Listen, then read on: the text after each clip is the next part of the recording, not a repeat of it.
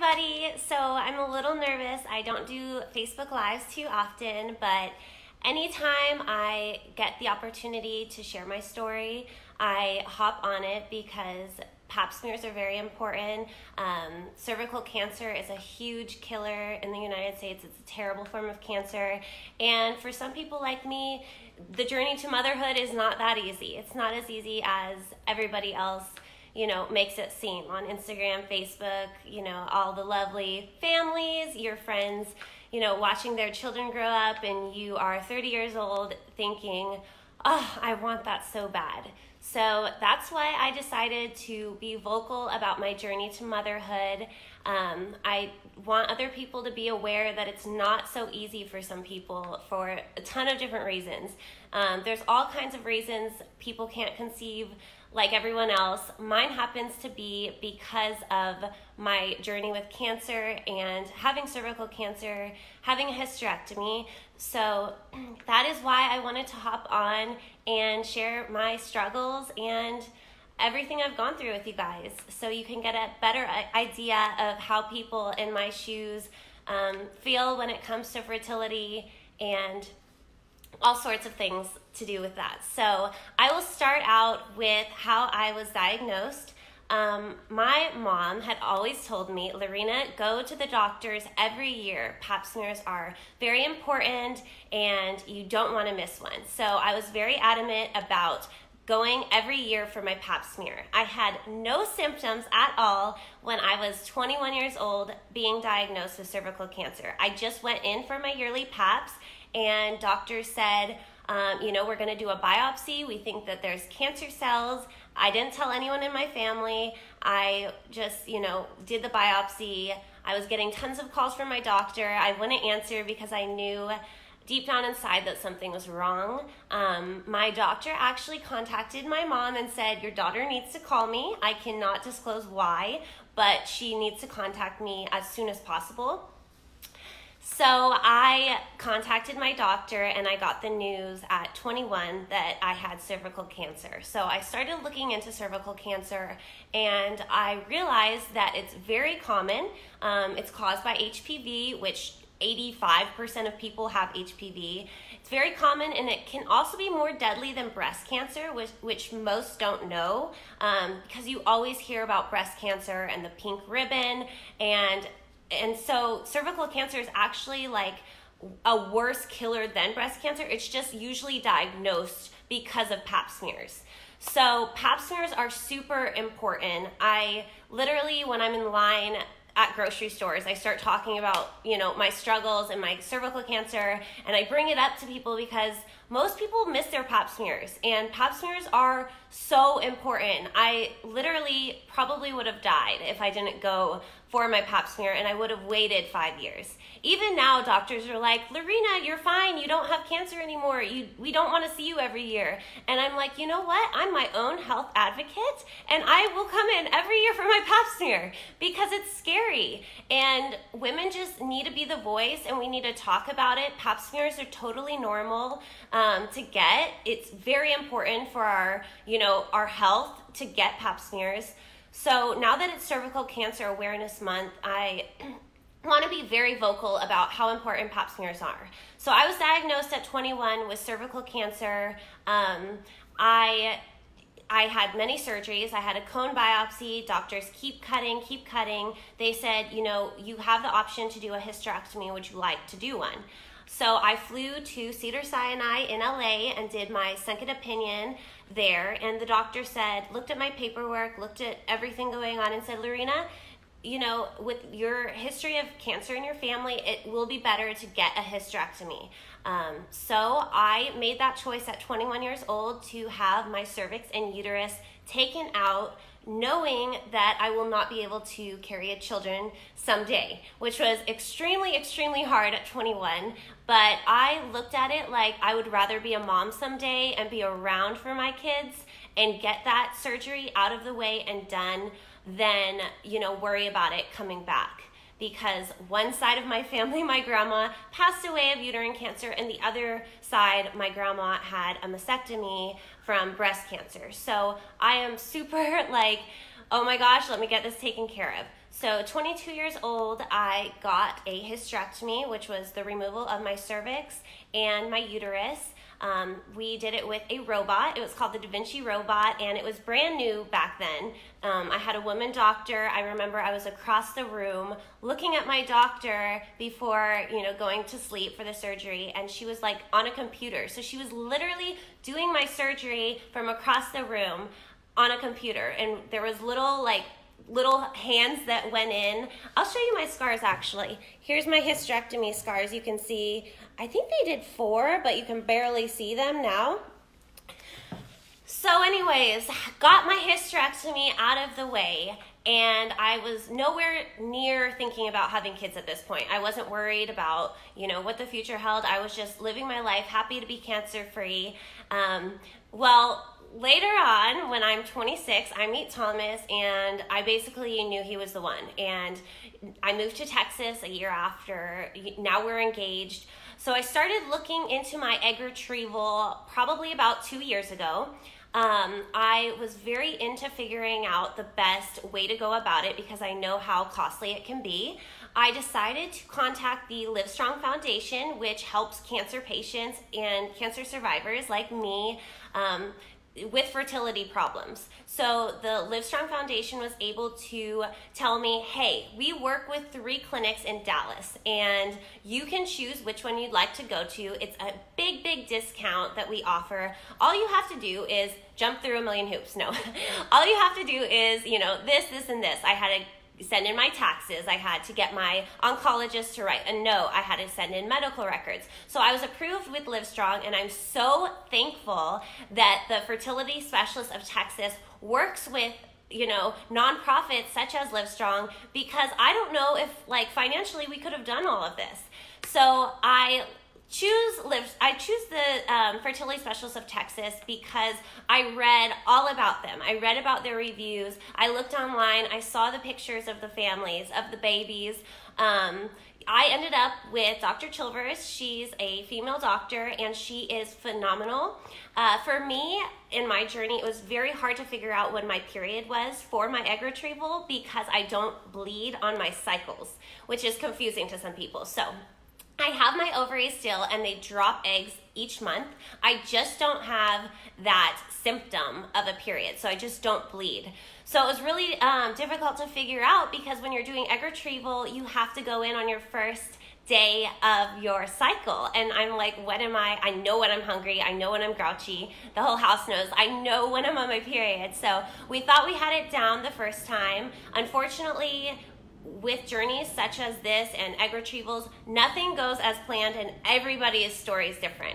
So I did 4 days of injections just to realize that my eggs were already dropping. So we had started a bit too soon. So that was kind of a letdown because it's a lot of work to put your body through, and also mentally doing injections for egg retrieval. I hate needles. So for egg retrieval, there's one medication that keeps your egg follicles growing to produce all these eggs, because usually only one will grow to full term. And the other shot is to stop ovulation, because we don't want the eggs to drop. We want to have them, pulled out at the perfect time.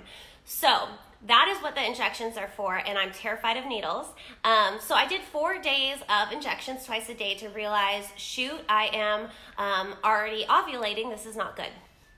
So at that point, I waited a few months. I let my body get back to normal. I had a cyst. I had to wait for my cyst to go away because my doctors wanted all of my levels perfect.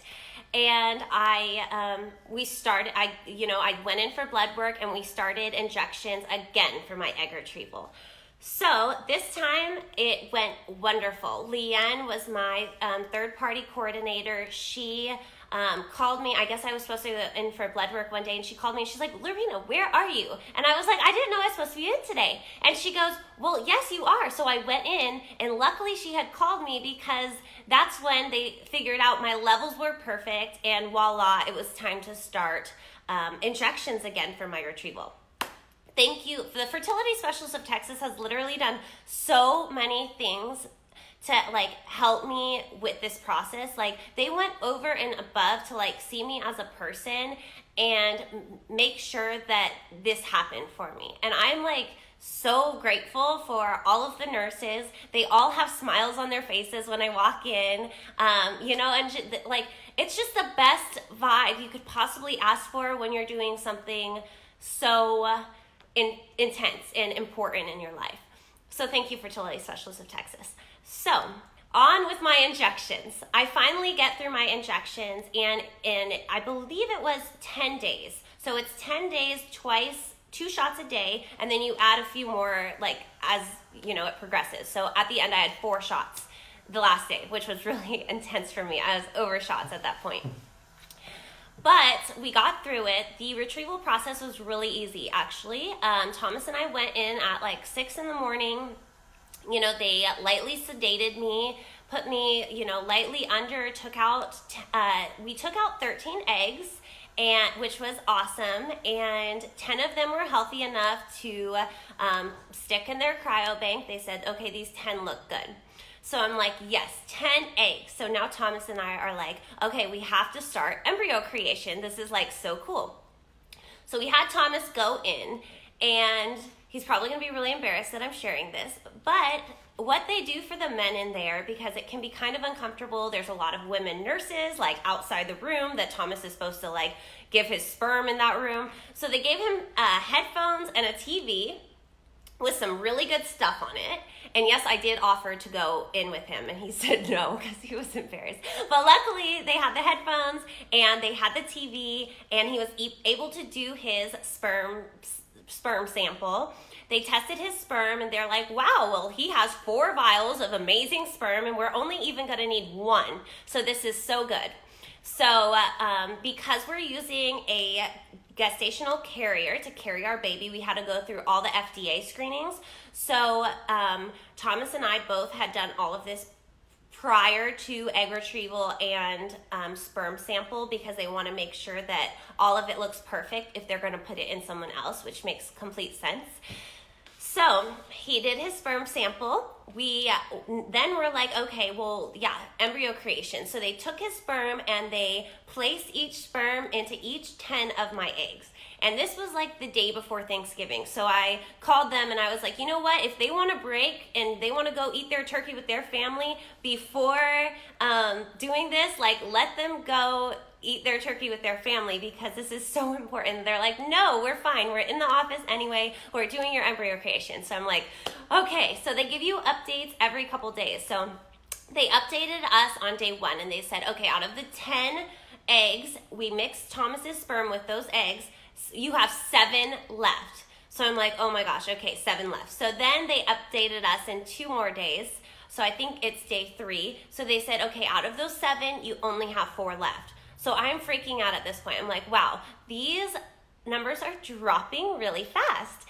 So then day 5 came around and they said, okay, congratulations, you still have those 4. They're hanging on strong.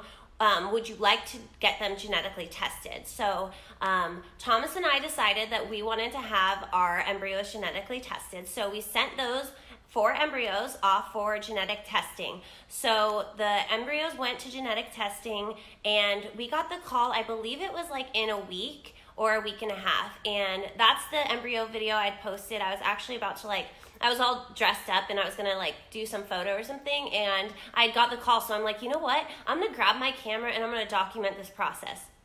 So I had, we had the call with the embryologist or the genetic testing saying, okay, you have 2 embryos that came back normal.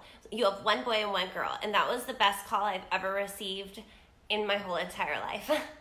It was amazing, because I didn't want to put my body through another egg retrieval because it was really hard on me.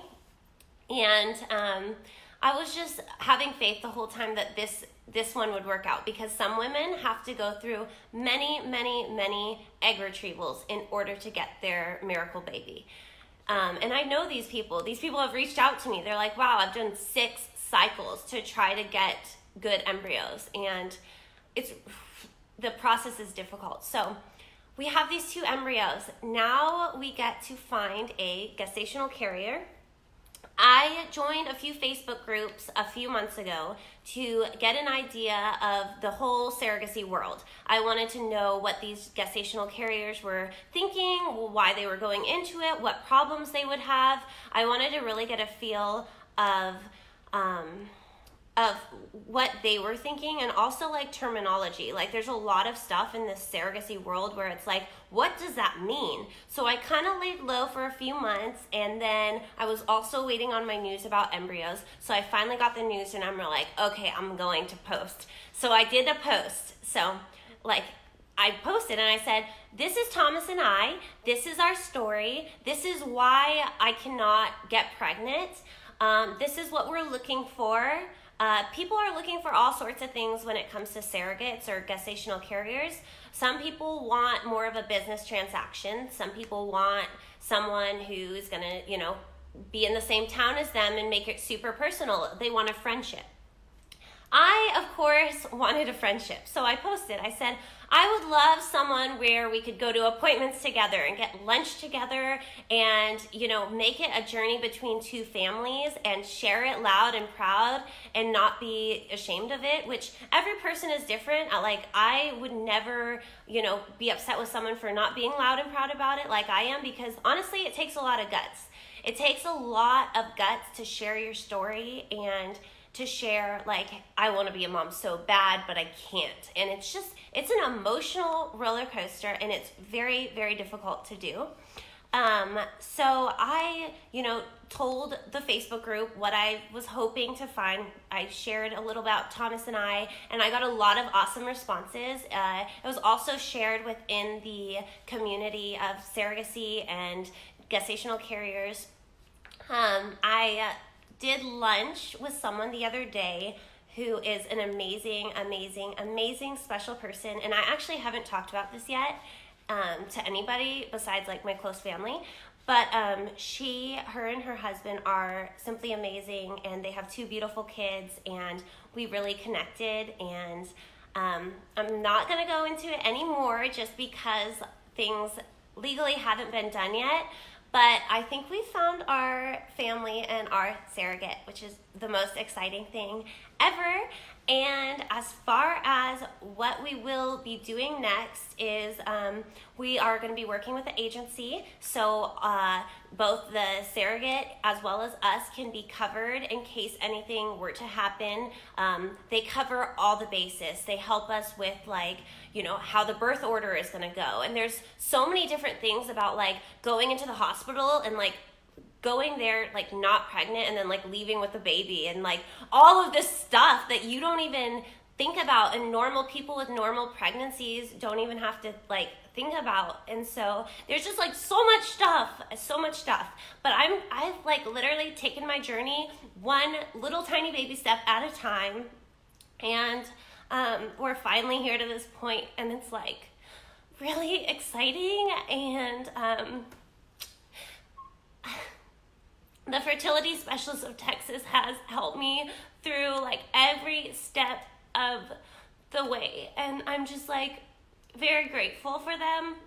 I can call them, I've bugged the crap out of them, and they still love me. And it's just nice to work with a company that cares about you and cares about your family and wants you to be a mom someday. It's not just a business to them. It's really they're in it with all of their hearts.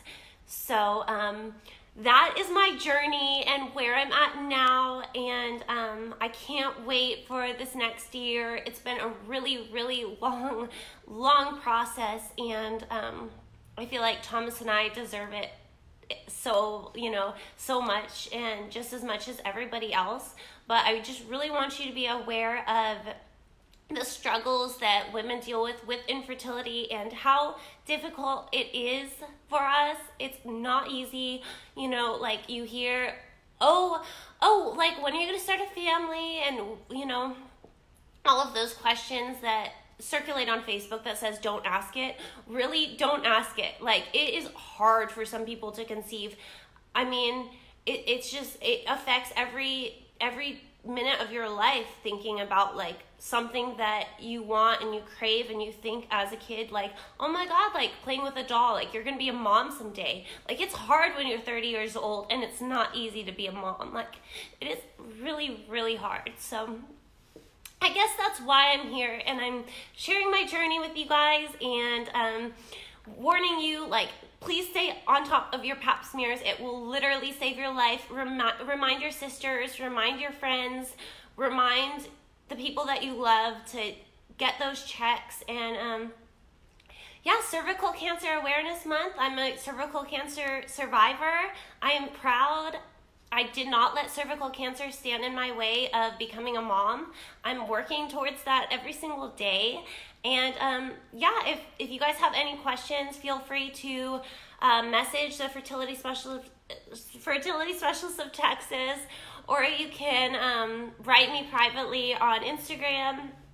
I've been a support for a lot of people who have not been super vocal about it, and I love it because we can connect with other women with our struggles, and I think that is so, so important. So please feel free to always just reach out to me, you know, if you have any questions at all, if you just want support, anything. Like, I am here for you guys. You know, my name is Loreina Corwin. That's how you can find me on Instagram. I think that's probably the easiest way to message me because my Facebook is all weird. It like doesn't show me any messages. So yeah, I just I appreciate the opportunity to speak with you guys, and I really appreciate the Fertility Specialist of Texas for helping me out. Thank you guys so much, and I hope you guys have a wonderful, wonderful day.